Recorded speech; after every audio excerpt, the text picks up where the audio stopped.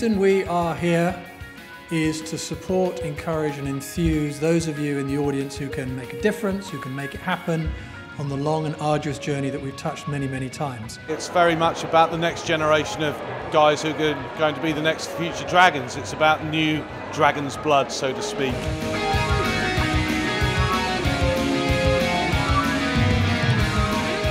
I think the media pioneers are brilliant, and what's been amazing for me is meeting the pioneers afterwards and the questions they have. It's really exciting to see them just starting their businesses. It reminds me of when we used to do it.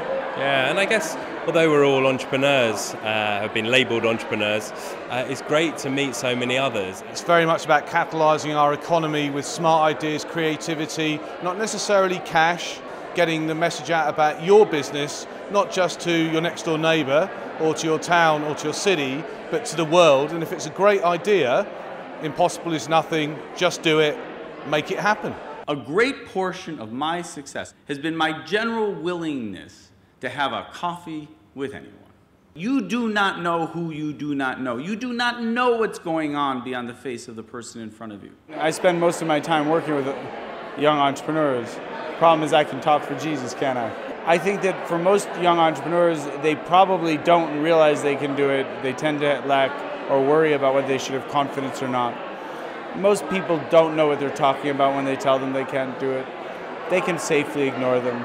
The only person you really have to listen to in life is a customer. Everyone else, I would just tune them out.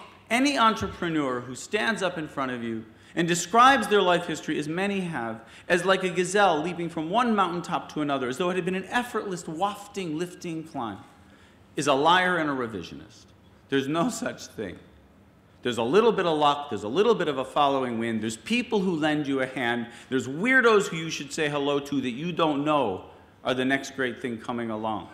As an entrepreneur, you have to rub your flesh raw and be sensitive to everything that's in front of you and around you at all times, because the future is all around you at every moment. Most of my success in business has come down to someone sticking their neck out and giving me an opportunity. Money is purely a byproduct of how great you are at doing something. And whether that's a teacher, whether that's a social worker, whether it's an entrepreneur, whatever, it's a byproduct of that. There are what I call entrepreneurial people who have not necessarily started a business, but their whole personality, their character, is something entrepreneurial about them. You might even find them in corporate structures. And those people identify with the entrepreneurial spirit.